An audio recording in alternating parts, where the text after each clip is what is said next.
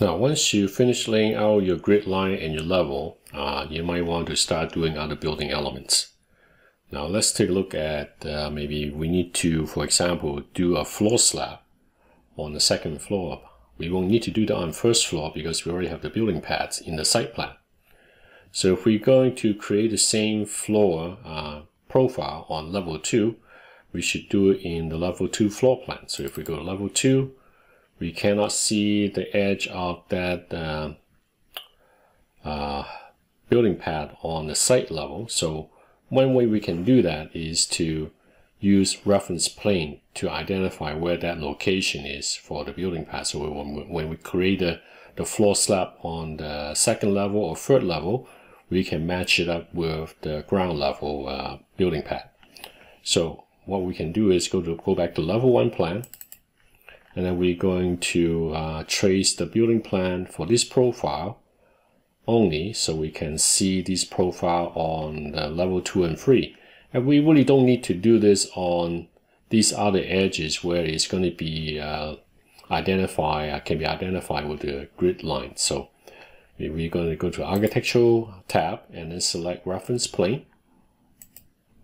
And I'm just going to pick this corner, snap to the corner. You can see snap to the endpoint, and just draw the reference plane down.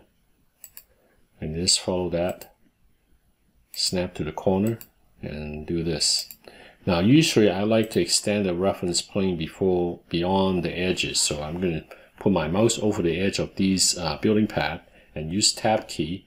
You can see that now I'm selecting if I click now, I'll be selecting the reference plane. So I'm going to click. You see the grip, I can just drag the grip out so that if I need to select the reference plane, I can pick this point and don't have to use the Tab key again. Same thing here, I'm just going to use the Tab key. And what I can do is just highlight the pad and then just temporarily isolate the pad, hide the element.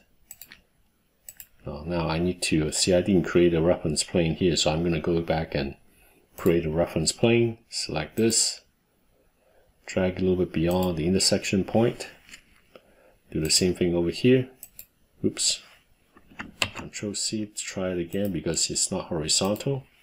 And I'm going to pick on this reference plane, just drag it a little bit further out.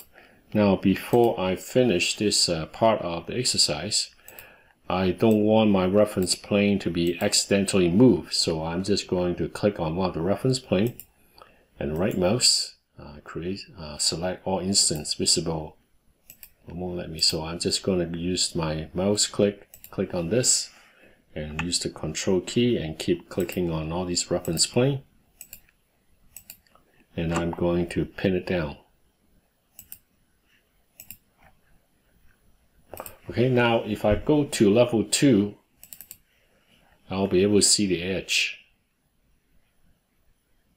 of these reference plane, and I can create a floor slab based on this information. So if I go to level 3, I can see the same thing. If I go to the roof plan, I'll be able to see the edge of these profile of the building pad on the ground level. Now, another useful application of reference plane is to define the corridor boundary in a multi-level building. Sometimes you want the corridor to all line up on all different levels. Rather than using a grid line, you can use reference plane. Now we're going to go to the Architectural tab and select Reference Plane. And then in the level 1 plan, we're going to draw some reference plane, and we want to set the offset to be 2400. That will be our corridor width. So we're going to pick on this point at the end of the grid line and drag it across. You can see the reference plane is being created at the bottom of the line that I'm creating. So I'm going to hit spacebar so that it will flip to the top. I'm just going to drag it a little bit beyond that edge. And then I'm going to pick another point from the inside of these corner here and pick and then drag it down. You can see that reference plane is being created on the right side of the line I'm defining. So I'm going to pick this to here, and I'm going to pick another point again from this point and drag it across. You can see that another reference plane is being created below the line that I'm creating. So afterward, I can go back and drag on the reference plane and edit the grip and just drag it out over here, and then pick this one and then drag the grip and bring it over here so they intersect, and do the same thing on this side. Now if we go to level 2 plan, you're going to be able to see the other reference plane that the same reference plane that I draw in level 1, so they all matches up. And same for level 3 and the roof plan.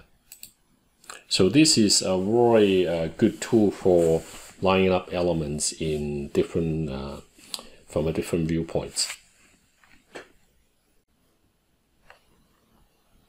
Now in the more recent version of REVIT, there's a new feature added to reference plane. We can create a subcategory of reference plane and assign a color to each subcategory so we can identify the different subcategory of reference plane. For example, I can have one color to identify the slab edge and another color for these reference plane that define the boundary of the corridor. So let's take a look how that is done. So I'm going to go to the Manage tab, select Manage tab, and then from the Object Style command, click on Object Style, and then the Object Style menu will show up. I'm going to select the Annotation Object tab. Now I'm going to scroll down to Reference Plane to look for reference plane starting with R. I'm going to highlight reference plane and I'm going to select Add or Modify Subcategory. So we're going to click on a new, so we're going to add a new subcategory. And I'm going to call these Slab Edge. I'm going to select OK. Now a new subcategory is created, so I'm going to change the color to be a blue, this blue.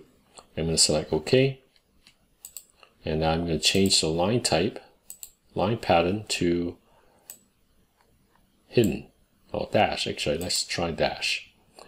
And I'm going to make this line weight to be a little bit heavy so I can see easily. So I'm going to change it to number 8.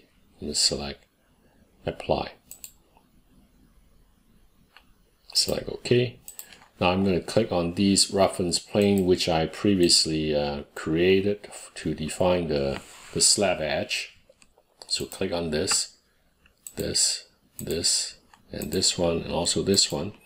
And then from the property palette, under subcategory, in here I'm going to click on the drop down. I'm going to select slab edge. You can see that these lines turn into bright blue, and if I go to different level, level 2, you see the same thing, level 1, you see the same thing. Now I'm going to create a new category for corridor boundary for these reference planes. So I'm going to select Object Style again, under Annotation Object tab, scroll down to Reference Plane, expand it, and highlight it, and I'm going to select New down here to create a new subcategory. I'm going to call this corridor boundary.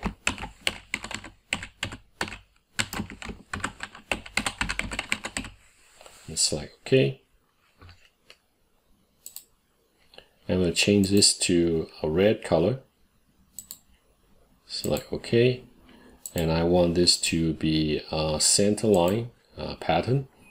I'm going to change this to also to a line weight of 8 so I can see easily. And select Apply. And select OK. I'm going to click on this reference plane and then hold down Control. Click on this reference plane. And then from down here, click on this reference plane while I'm holding down my Control key. And then go to the Property tab and change the subcategory of these reference planes to corridor boundary. And you may want to click on this reference plane and just drag it up. And if you go to a different level, view, and then you can see they're all lined up, all the same, in the same location.